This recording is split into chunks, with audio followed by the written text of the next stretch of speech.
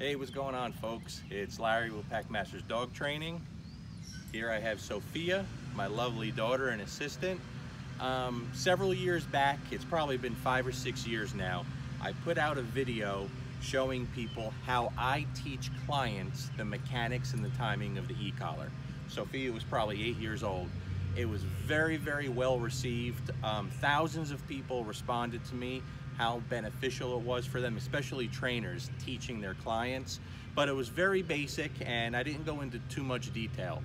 So today, with all the things going on and all the videos out there and all the people that contact me and other trainers with issues when it comes to the e-collar, I want to do that again, but maybe put out a little more detail so I can help clarify things even further for young trainers and dog owners, all right? So Sophia's going to be helping me with that. I have the sound box, so you guys can hear when I use the e-collar. Let me hear. So you'll hear that whenever I'm using the e-collar. I'm going to take my time and really break this down to try to explain to people at least how I do things, okay? Sophia's going to be my dog. Can we use Sophia as your name, or would you like a dog name? Do a dog name. All right, what name do you want to pick? Diogi. Diogi. Okay, so Sophia's name's going to be Diogi, okay? She's the dog. I have a treat pouch here.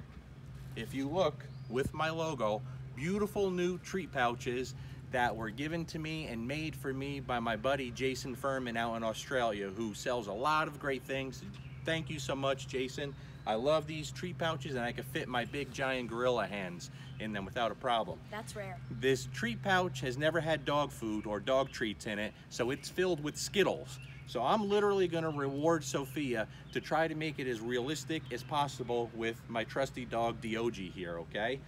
As I'm going along, I will talk about what I'm doing, why I'm doing it, and break it down very simply, guys. And hopefully no one ever has to spend a lot of money and throw it away on bad e-collar training again. That's just my goal. I just want more and more people to understand, listen, this is the second greatest dog training tool ever created outside of the leash, okay? But unfortunately, it is still the most misunderstood and misused, in my opinion, and it's got to stop, okay? The bad training, the bad treatment of the animals, it's got to stop. So I'm going to try to make things a little more clearer now, at least how I do it, all right?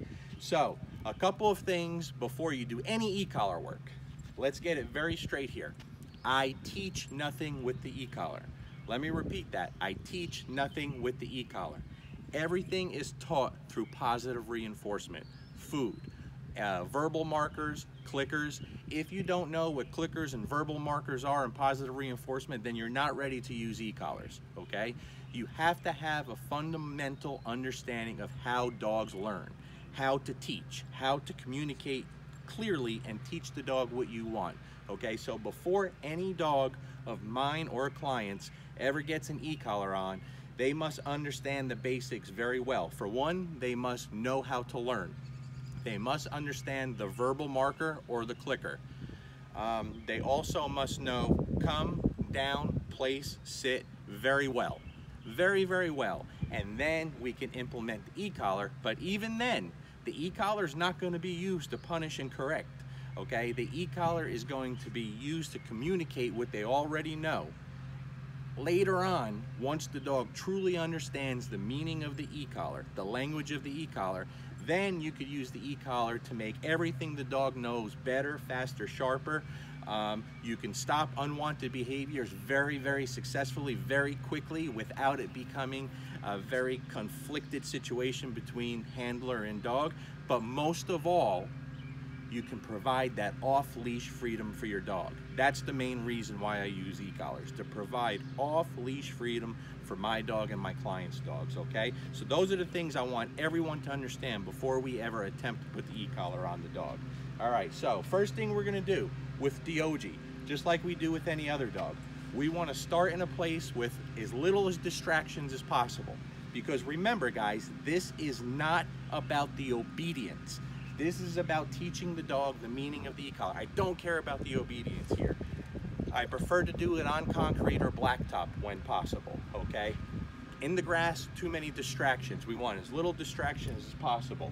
So we have a leash on Diogi here, right? Now what I want you to do, Sophia, is I want you to hold that in your hand, and I'm gonna search for the level that you feel, the lowest level that you perceive in any way. When you feel anything, the slightest tingling, I want you to let me know, okay? And that's where we're gonna start working, all right? Now, when you do feel something, I don't want you to move it in your hand, because just like on the dog, if she moves her hand, the next time she may not feel it at all, or the sensation will be too high. We want it to be consistent across the board, and we start at the lowest level the dog perceives, okay? So right now, I'm on a 1. I don't feel it. Okay, you just tell me when. I feel it. Okay, you feel that? Let me do it again. Is that too high, or are you okay there? Can you lower it a little bit? Yep. You feel that? Okay. Is that too high, or is that good? That's good. Okay, so Sophia feels it on a number 12, okay? Most dogs on average feel it between a number 6 and 7, right around there. Doesn't matter the size or the breed. That's where most dogs feel it if you're making good contact.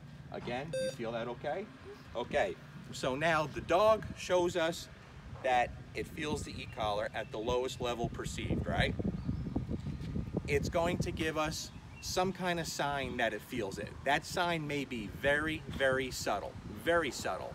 It may just be standing there breathing normally, and then the mouth closes, it stops breathing. That's letting you know it feels something and don't know what it is. It may turn around and look at its butt, thinking that there's something behind it. Again, it's going to be very subtle. The ear may twitch just a little bit. The eyes may blink. It may give you a little head twitch. Depending on where the e-collar is placed on the neck, you might see a little muscle pulsate. They're all different. Some dogs will show you nothing. We'll go into that on a later video, okay? So now she feels it there. Again, the only thing I want to do is start teaching Sophia, Diogi, I'm sorry. We want to start teaching Diogi what that strange sensation means, guys, because the e-collar stimulation is completely foreign to a dog. They have no idea what that means. It's our job to teach them. We combine the stimulation from the e-collar with the leash and the verbal command to teach the dog what that means. So starting off with a lot of dogs, what I'll do is this.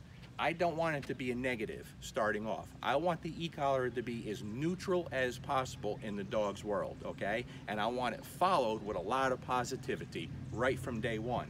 So I may sit there with the dog. Now that I know the dog feels it, I might tap. Yes, reward.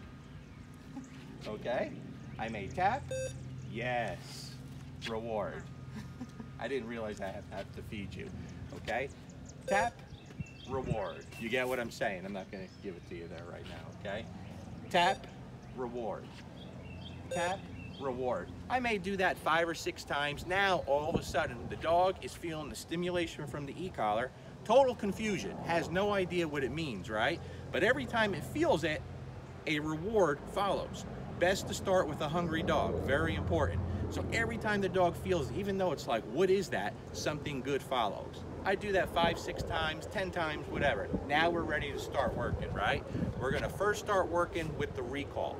We're not teaching the recall with the e-collar. The dog already has a fundamental understanding what here means. So we're using that to start teaching the stimulation. It'll look like this. We're just hanging out, right? I have a little space from Diogi, and Sophia, you're gonna just comply at this time and do what I'm asking, okay? So the first thing I'm gonna do is I'm gonna press and hold. Diogi, here, yes. And then I'm going to reward, okay? So, I pressed, I held the continuous button. I said, Diogi, here.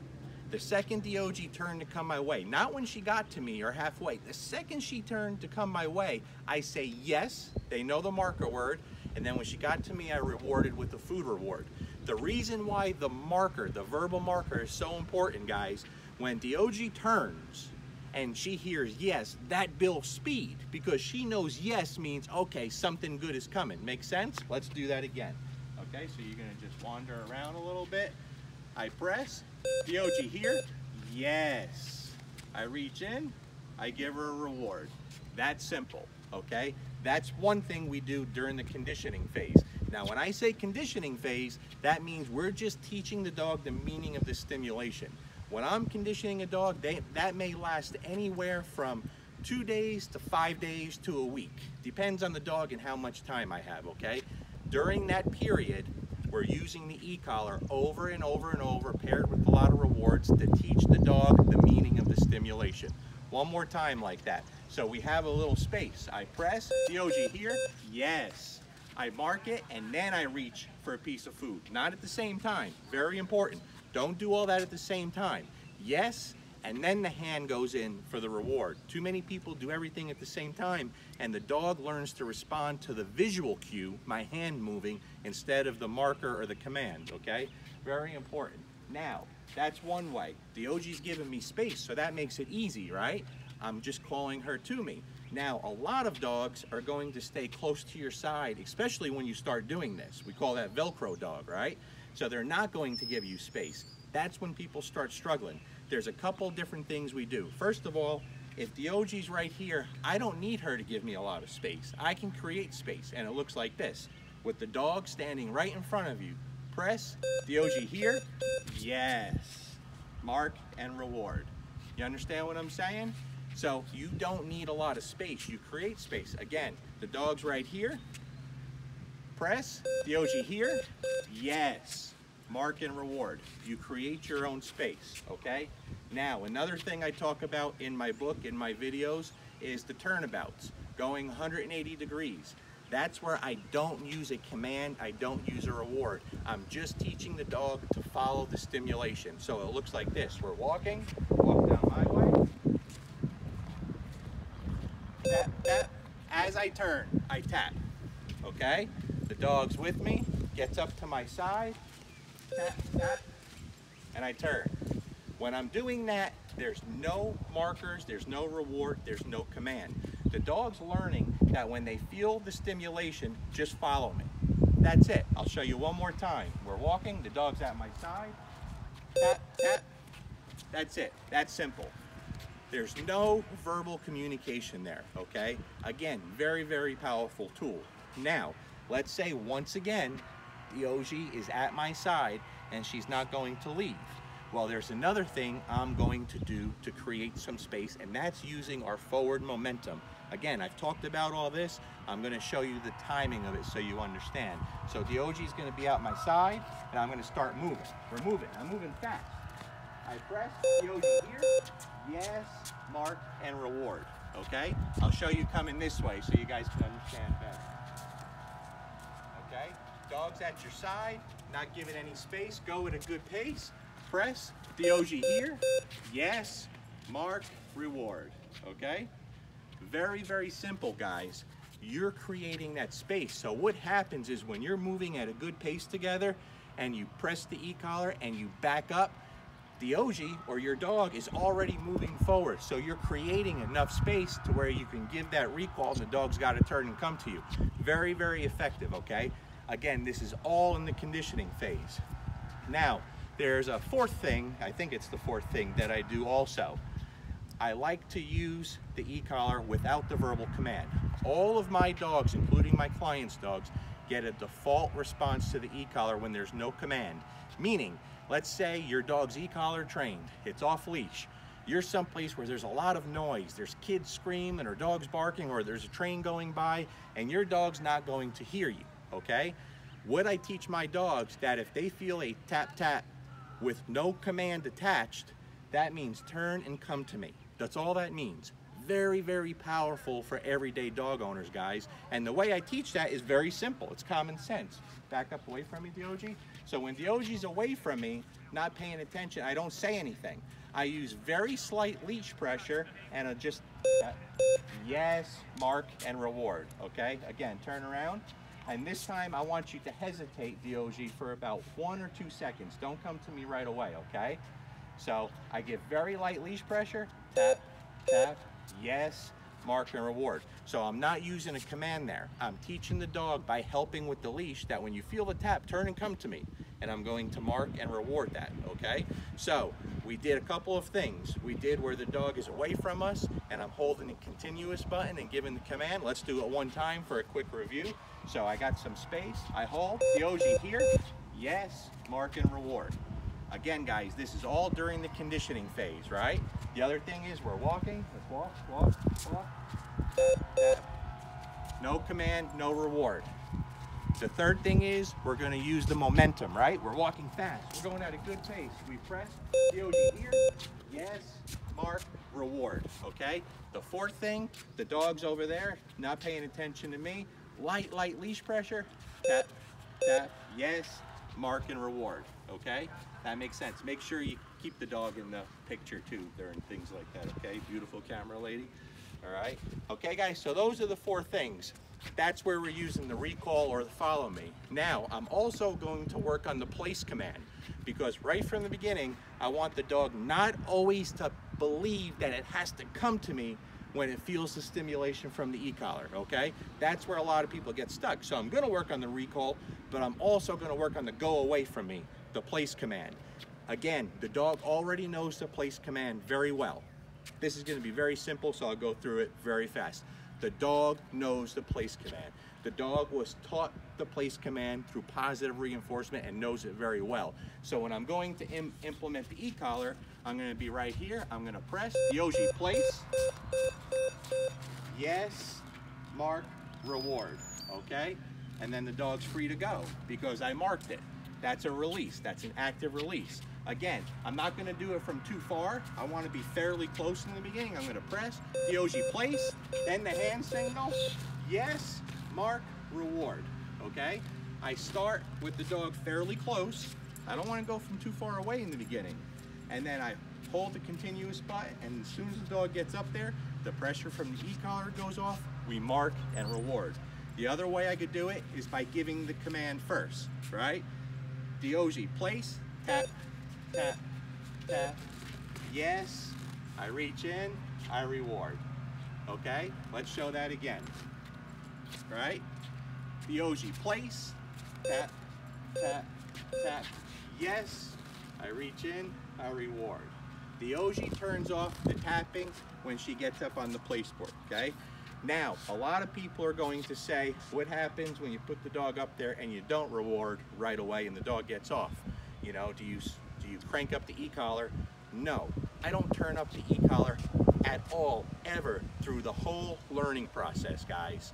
Again, I don't care about the obedience here. I care about teaching the dog the meaning of the e-collar.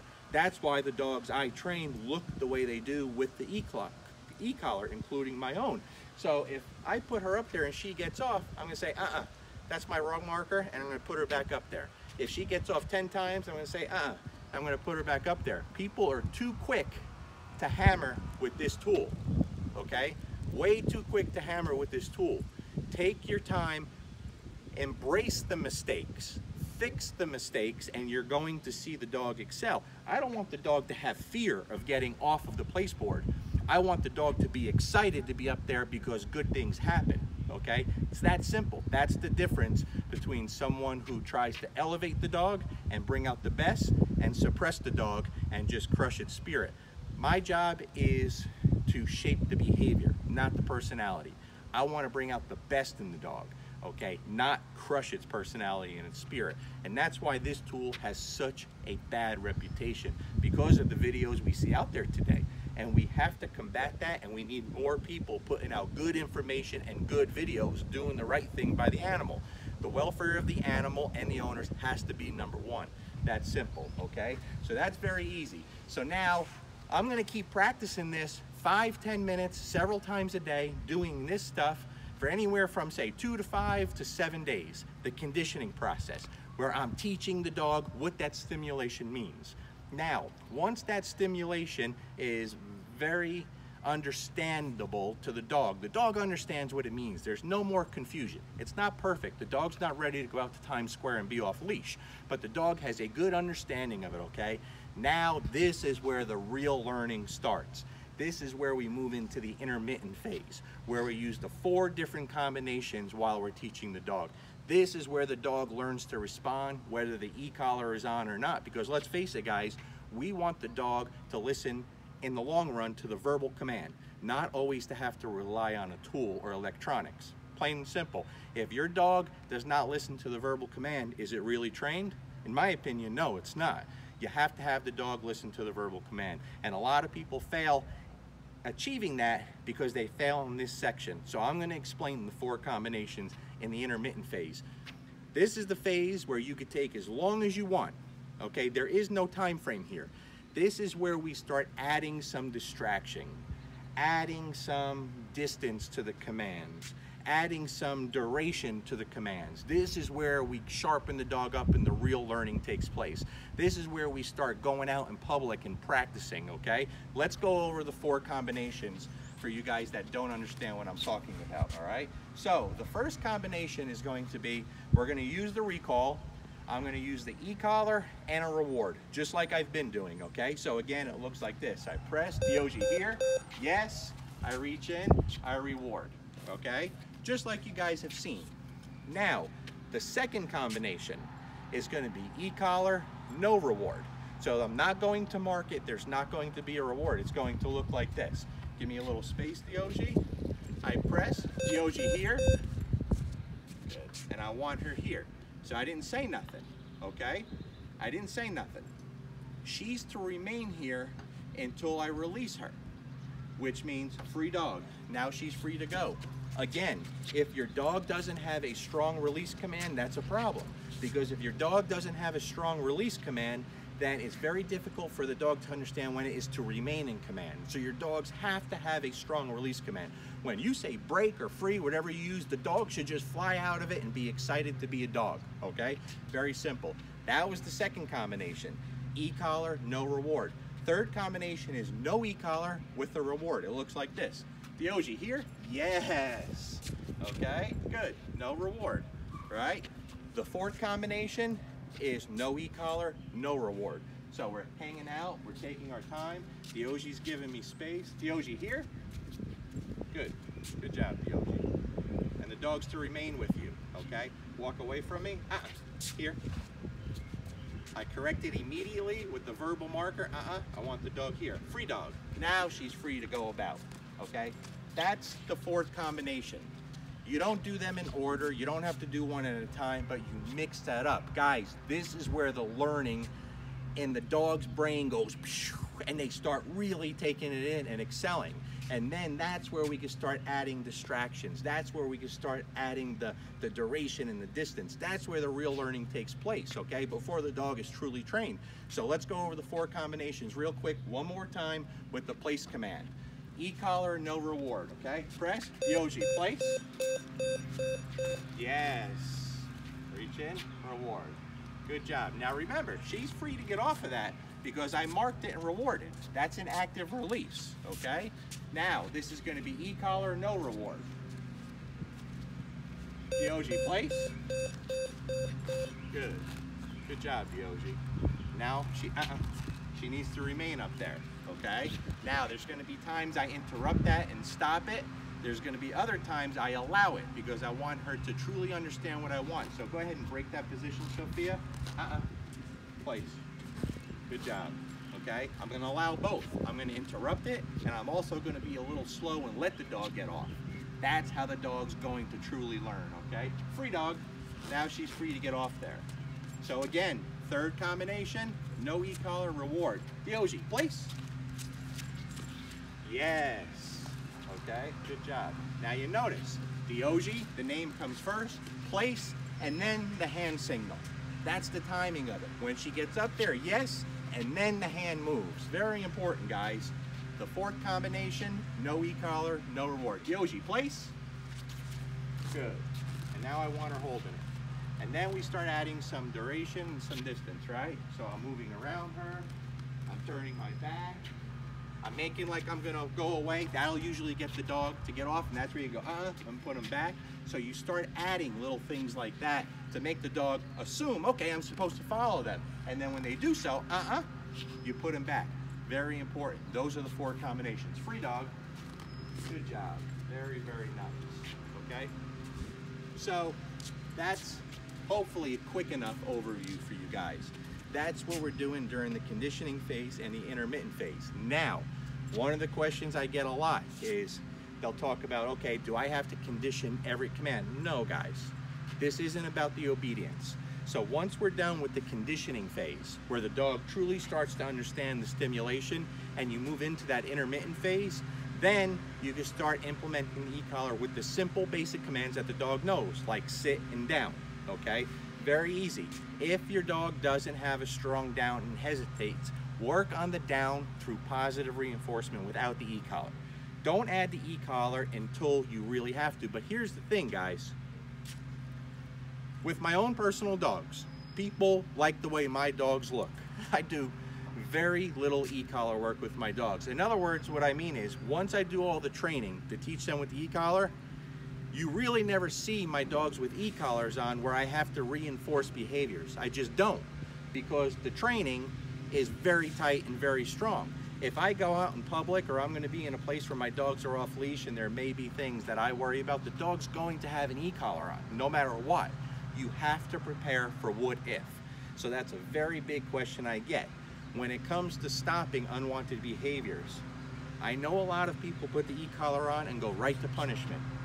I think it's awful. I think it's terrible. It gives us all a bad name, including the tool, okay?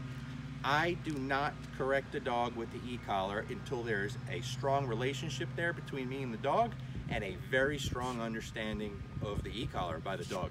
And what happens, guys, when I have a dog here for 3 weeks, very rarely do I have to correct the dog. That's just a fact. I'm not anti-corrections, I'm not anti-punishment. But when the training is right and the dog gets it, you'll find yourself using less and less punishment in training. And so it's very rare that I have to use an e-collar to correct a dog's behavior while it's here. And any of my clients will tell you that. And I'm in contact with them daily. When I do, the owner knows it. I explain the situation, I tell them exactly how it happened and exactly what I did. It's very, very important to be clear to people and so that they can see everything. But when it all comes down to it, guys, the dogs don't lie. They don't lie. So you're never gonna see a dog that I train with the e-collar plastered to a place board for hours on end, down like mashed potatoes. It doesn't happen, okay? It doesn't happen. The dogs don't lie. If you look at the dog, it's going to tell you what the training was like. It's that simple. So everyone has to learn how to open their mind and don't fall for all the smoke and mirrors. You don't go for before and afters. We want to see work. Everyone deserves to see the work, and the dogs deserve to be treated properly, and so do the owners. It's that simple. I can go on forever and film this for 2 hours, but it's very hot for Diogi. It's very hot for my beautiful camera woman that's filming. It is hot out here today, but I said to them, guys, I really feel like we need to do this now. And Sophia has play practice tonight and all other things, so we had to do it in the heat of the day. I hope the video comes out clear enough because it's so bright, but I didn't want to wait because there's too many things going around right now, guys, that's destroying the industry. And I never want to be part of that. I want to do my small part in elevating the industry, doing what's right by the animal. That's simple. I will never give anti-tool or anti-e-collar people the ammunition to come after me, and they don't. They may after this video because I said that, but the truth is they don't come after me because I don't give them reason to, because it's very hard for them to say that I'm mistreating or abusing animals. They can't do it. They can't do it, guys, and that should be the goal for everyone. So Diogi, can you think of anything that I left out when it comes to the e-collar training? I don't start my dogs. A couple of my own dogs I started at 5 months old, guys, but I've been doing this a long time, okay? I don't start clients' dogs at 5 months old. I just don't like it. I know people do 12 weeks old, don't like it. I don't like it, okay? Take some time to build a relationship, build the dog up, build the foundation very strong. Wait at least 6, 7, 8 months old before you start the e-collar training on a dog. That's just my opinion. I know a lot of people are gonna disagree with, and that's okay. That's just me, okay? That's just me. Luca didn't start till he was 9 months old. And that was only because I knew it was time, because he started getting a little reactive with people passing the house. and he's a scary dog, that's what led me to know, okay, it's time I start, because I still want him to have that freedom off leash, but at the same time, I can't allow any accidents. I have to be responsible. So that allowed me to continue to give Luca the freedom wherever we went off leash, including in front of my home when he was young, okay? And so as tense as Luca is, I've never had to correct him high on an e-collar, never. And he works on the number 2, number 3, super low levels, even in drive. So forget all these myths about you need more e-collar. If you need more e-collar, you need more training. You're not ready to use this. That's it, okay? Peace.